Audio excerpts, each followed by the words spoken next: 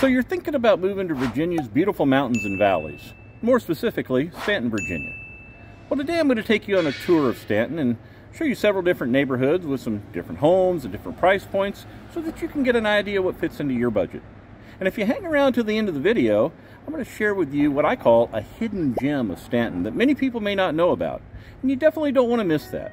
And we're going to get started right now.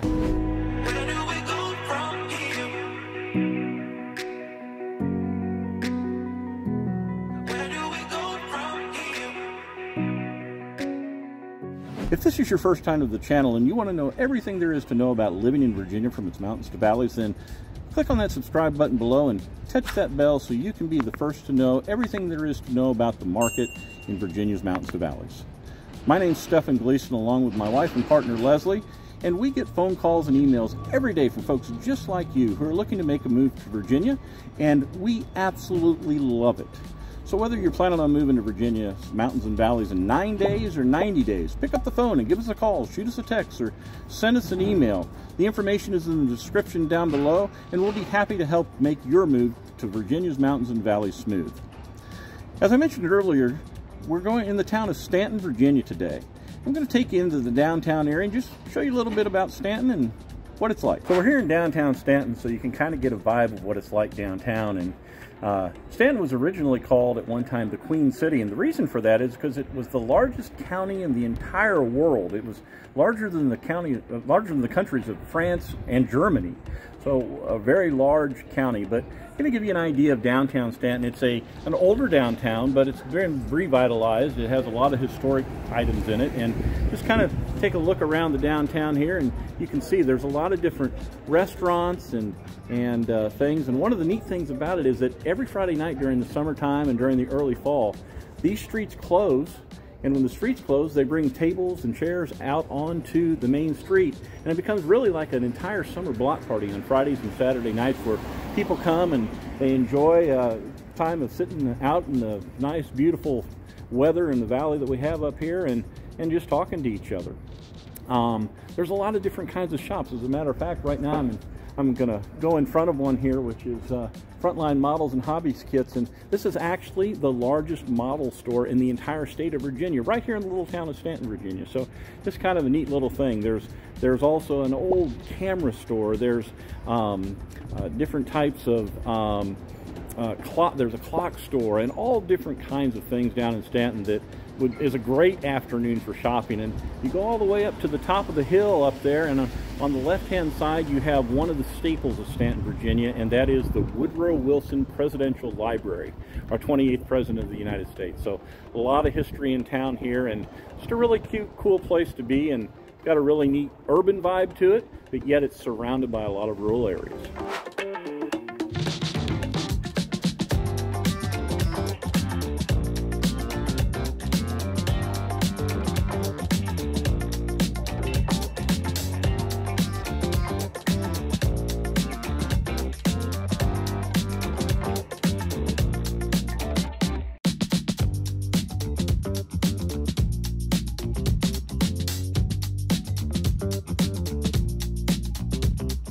So I'm here now in Staunton, Virginia, in one of the places where most all of the shopping and commerce takes place. Just on the east side of town, the northeast side of town, and there's Lowe's, there's Walmart, there's grocery stores, there's restaurants, and as I pan over that way, you can see there's even more and more as we go around. So if there's a need for it, you know, most of the shopping is here. If not, you've got about 20 minutes down the road, you've got Waynesboro, which has a Target.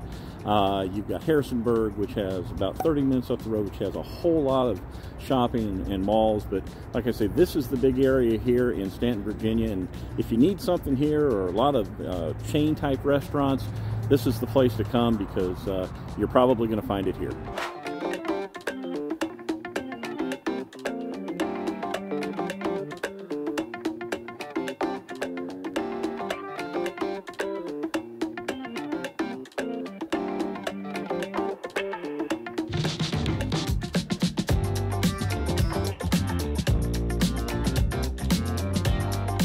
Well, we're at our first stop here in Staunton, and we're at the Winbrook subdivision. And Winbrook subdivision, as you can see from in the background here, has a lot of new development going on, and it's been going on for several years.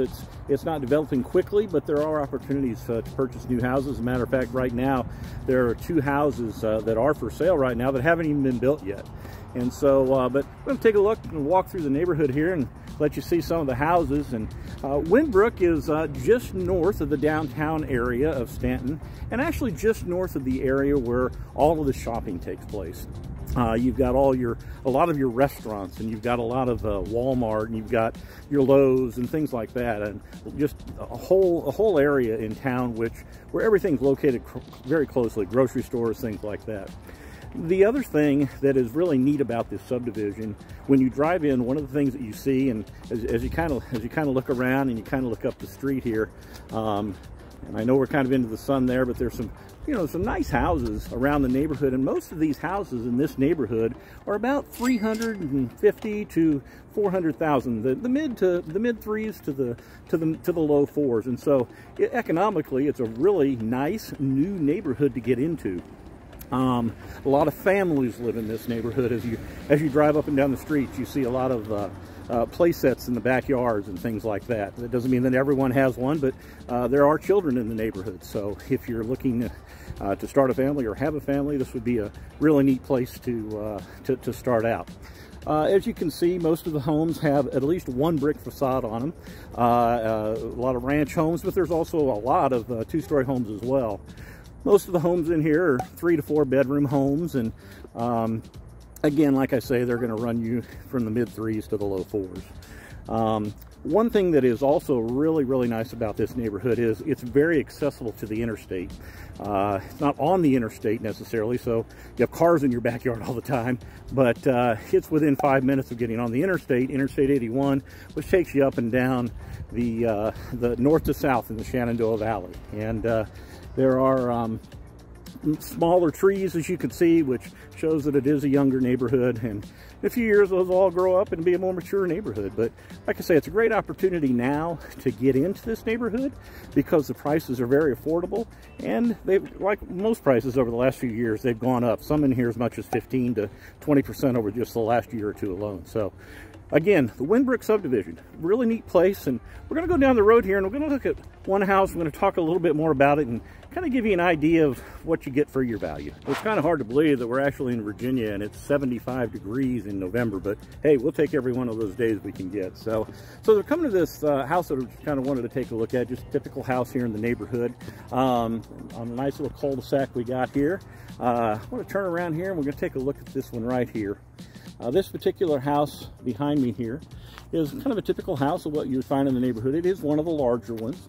Its value right now, it's valued at about $400,000. It was built in 2007. It has 4 bedrooms and it has 3 baths. Price per square foot is about $180, and most of the homes in this subdivision are about $180. So whether the square foot is less or whether the square foot is a little bit more, the square foot of this particular house is 2,237 square feet. So not bad for a price of a newer house in this area, and definitely again, a nice quiet cul-de-sac, as you can hear. Right now, there's not a whole lot going on around here. A great place to live and to start out to raise a family. All right, so our next set of houses that we have, everything in this neighborhood, while there are some that are a little less expensive and maybe a few that are a little more expensive, most of the properties in this neighborhood are going to run between the $450,000 and $650,000 range.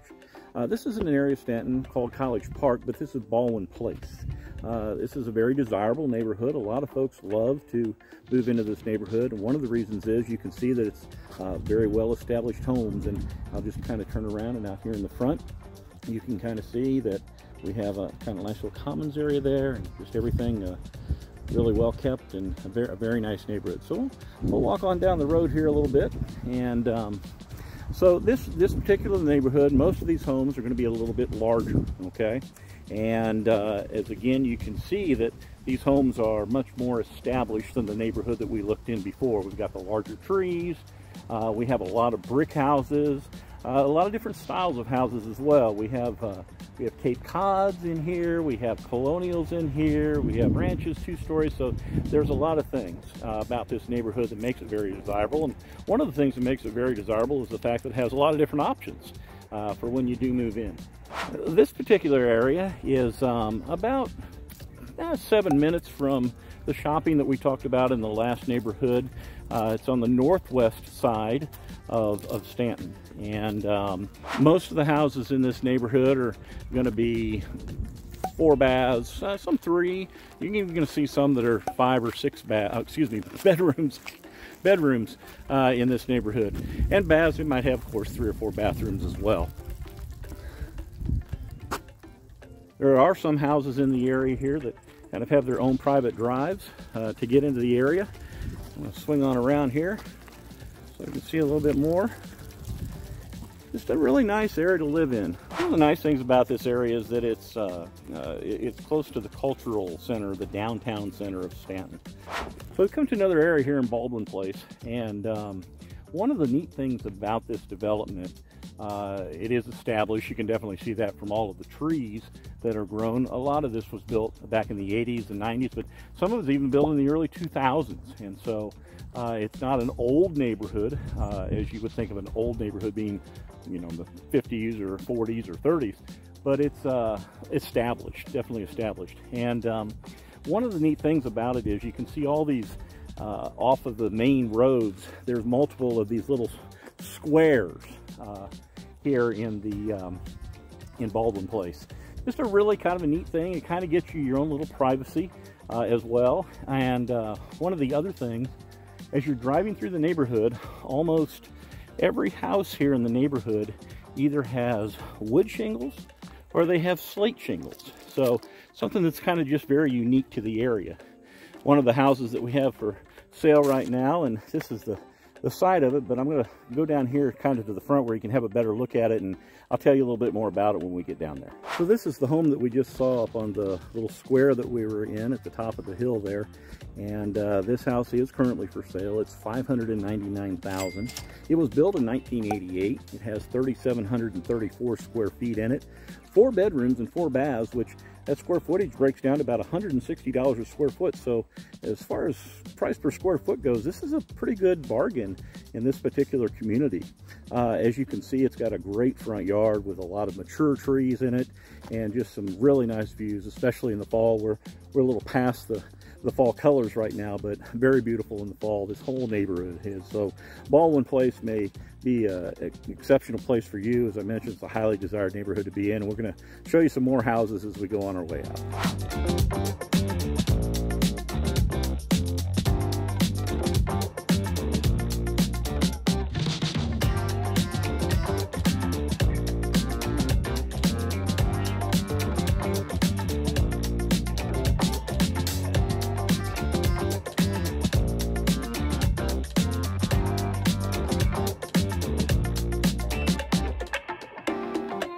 So again, this is the Woodley neighborhood here, and we're coming around the other side of this house. I just thought it was kind of neat, the little brick wall that it had in the back, and the stone wall. And we've got the house here. This particular house was built in 1932.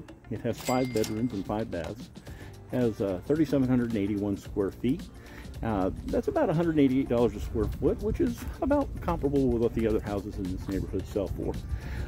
It's on just a little over a ½ acre of land, almost 2/3 as a matter of fact, and it's $713,000 is the value of that particular house. So, like I say, there's a lot of different homes in here that are, sometimes you'll find homes that are in the $400,000 range, or most of them are going to be from the $500,000 range and on up through the $700,000 range. So you're even going to find some $700,000, $800,000, $900,000. You might even find some in here that are approaching the $1 million range. So as you can see, it's a very well established neighborhood with a lot of mature trees. It's very close to the downtown area, which makes it very convenient to go down on Friday night for a meal in downtown, which is a really hot spot, and there's a lot of great restaurants down there to go to. Very close to a lot of the cultural activities which are in downtown as well. Again, one of the interesting things I see about this is a lot of the houses, they have a slate roof on them, okay? Pretty popular in some of these older houses out here in Virginia. The one that we looked at earlier was built in 1932. a lot of these houses are older like that. So a lot of them have those slate roofs, and of course slate roofs, they last a really, really long time. And but for being as close to the downtown, you kind of get a vibe for what the neighborhood looks like. And really it's just kind of a nice quiet neighborhood to relax in, kick back with your family. And if you love houses that are a little bit older and have a lot of character to them, this is definitely a great neighborhood to find them in. And like I say, the prices, there's different pockets. We're in Dogwood Estates right now, which is part of Woodley. And but there are houses, like I say, for $400,000, $500,000, but most of them are in that $600,000 to $700,000 range in this neighborhood. So we're going to take a few more pictures on our way out, and we'll see you in a second.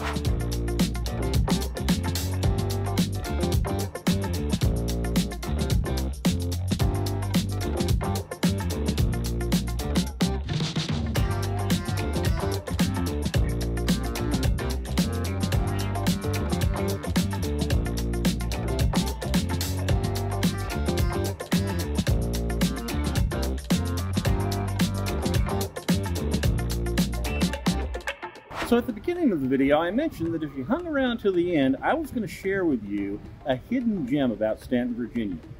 Well, here it is. It's called Mischief and Magic. It's a themed event every September in Staunton, Virginia, where the entire town is transformed into the magical world of Harry Potter. Of course, we can't call it Harry Potter, but it's a themed event where people are dressed in regalia, just like Harry Potter. There are 4 houses, there's butterbeer, there's Quidditch matches, all of the shops up and down the street are open. And if you haven't been to Mischief and Magic, you haven't seen Staunton in one of its best times. Well, that pretty much brings us to the end of the video here about Staunton, Virginia, and I hope this has been helpful to you. I hope you've gotten an idea about some of the things that are available in the Staunton, Virginia area, and some of the types of houses that are here, and some of the price points that you can get in. And if there's more information that you need, you know, like I say, pick up the phone, give us a call, shoot us a text, send us an email, and click that subscribe button to get more videos updated coming to you on a weekly basis. And until then, we'll see you in Virginia's mountains and valleys.